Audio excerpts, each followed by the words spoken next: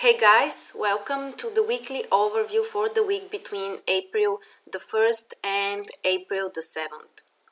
Here you can find the planet positions, so these are the planets, here are the exact degrees and the signs therein. In this table you can find for each day the planets in the different elements. So this column is about the fire element, this is the air, water and earth element.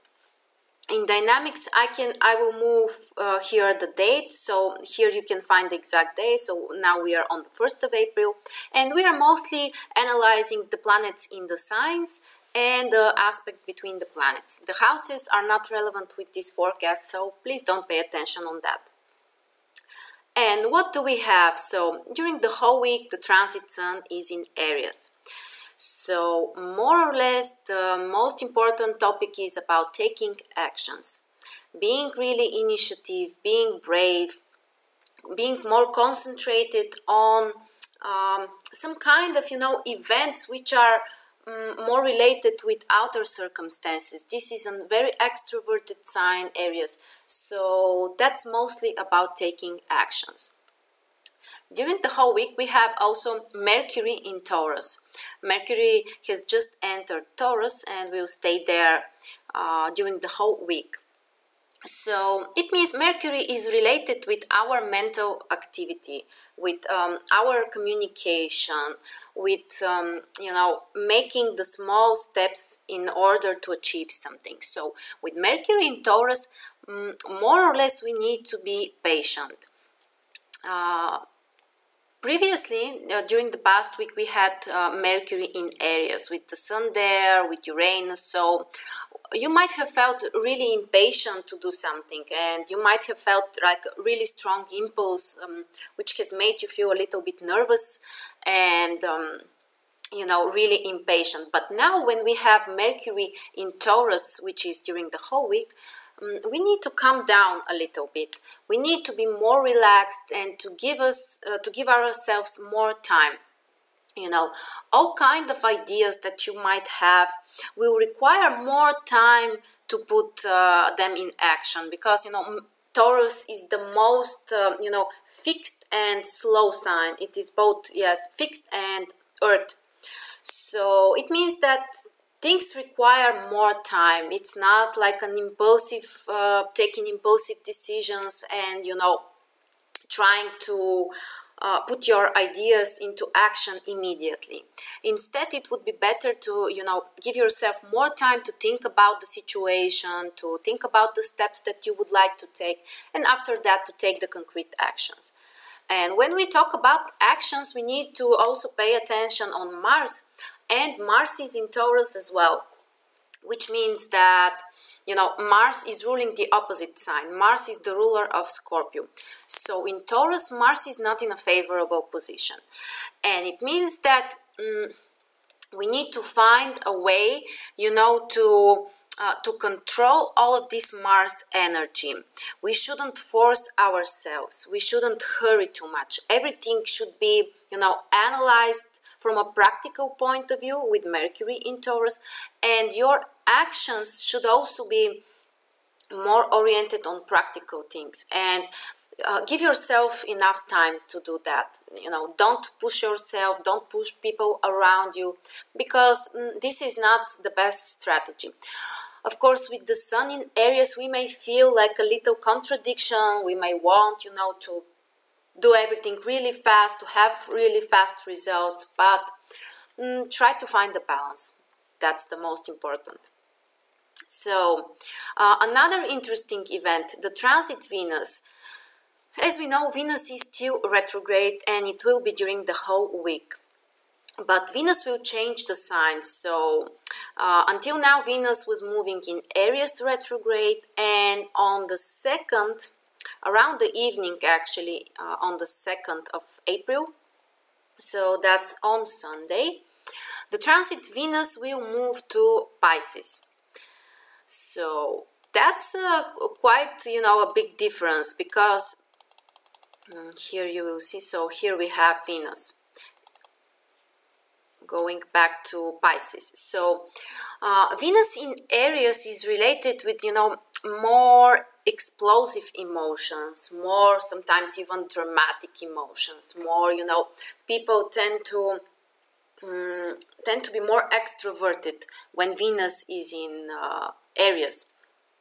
But now, when we have Venus in Pisces, actually the emotional atmosphere should change. People should become more, introverted. Emotionally, they may keep their, feelings for themselves. And we should also pay attention that Venus in Aries is in a weak position because Venus rules the opposite sign, Libra. But now when it moves to Pisces, it's actually in an exalted position, which makes it very strong. So the emotional atmosphere should become more harmonized. People should become, more sensitive, definitely more sensitive, more compassionate, more willing, to help others, to feel connected with others. Venus in Pisces is related with this desire, to feel as one with other people. And also, when we have Venus entering Pisces on the same day, so that's on Sunday, we have the transit moon in Cancer, and it will stay there for around 2 days. Let's find out exactly how much. So yes, even until the 4th, part of the day until the 4th, the transit moon is in Cancer. And when the transit moon is in Cancer, usually this is a time when we are much more sensitive, we are more emotional. For some people who are, generally more unstable emotionally, this is the time when they can cry more, they might get insulted easily. At the same time, these days are great for spending more time with your family, for spending more time with your children, staying at home. Usually people prefer and, feel more relaxed to stay at home, to be engaged with some kind of, home activities or with your family while the transit moon is in Cancer. So we have that. Just let's repeat it. So on the 2nd, which is Sunday, Monday, and even on Tuesday, and Tuesday until the afternoon, let's say. So during this time, it would be better to plan some kind of, family activities. And after that, so on the 4th, on Tuesday, in the evening, the transit moon will enter Leo and will stay there for around 2 days. And this is the time actually when people enjoy more, they enjoy more some kind of parties, some kind of entertainment. This is a great time if you're planning some kind of, family event with lots of people, or if you're planning something that you would like, people to notice you. Like, for example, for artists, for people with some kind of creative careers, the transit moon in Leo is really supportive. Also for entertainment, for love. Generally, people feel more optimistic when we have the transit moon in Leo. That's one of the most positive transits. And what do we have? So on the 7th, which is Friday, we have the transit moon in Virgo. So on Friday, the situation, the atmosphere will probably change. When the moon is in Virgo, people are more focused on, some kind of practical tasks, some kind of responsibilities. So if the previous days were more about entertainment, hobbies, just having fun, on Friday, you should pay more attention on your responsibilities, on your work, and that's a great day actually to, some kind of intellectual work, some kind of, working with information, because on the same day, so on Friday, we have also trine between the transit moon and Mercury. Here you can see it. and that's a very supportive transit combination. The moon in Virgo making positive aspect with the ruler of the sign.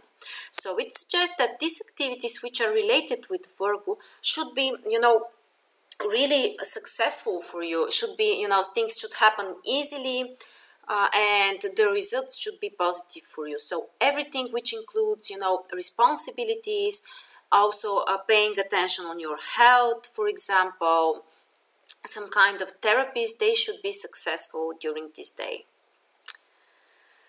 Another interesting thing that we should pay attention on, so just to finish with the moon on the first,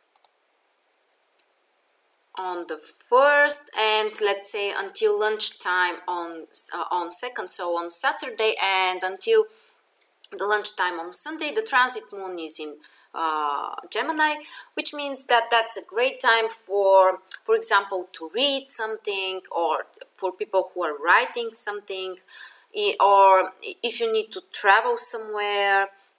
And generally that's a very supportive transit, just to be more communicative with others. Usually people, get in touch easily with others, and they find, topics to talk about. So if you need to go out somewhere, or you want to spend time with your friends, or you want to be focused on something, related with writing or with learning, the transit moon in Gemini will be very supportive for you. So Saturday and until lunchtime on Sunday is great.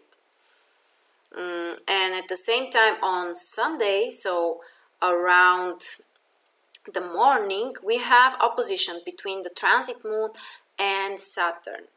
And that's a challenging aspect, which suggests that there might be, some kind of restrictions.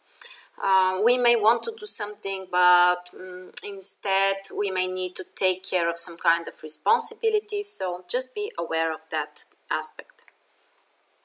And another thing which I find is really interesting and important is from, so let's see, so from the 3rd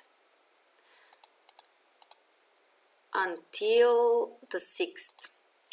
And this interesting event is actually that we have a closed configuration between Pluto, Mars, and Jupiter. This is called a synthetic triangle because, the aspects are different between the three planets. So between Pluto and Jupiter, we have a square. And this is a transit which lasts for, a long time. And so that's mostly related with some kind of, psychological processes, or even if they're, real events in your life, they're more like a process that you are going through.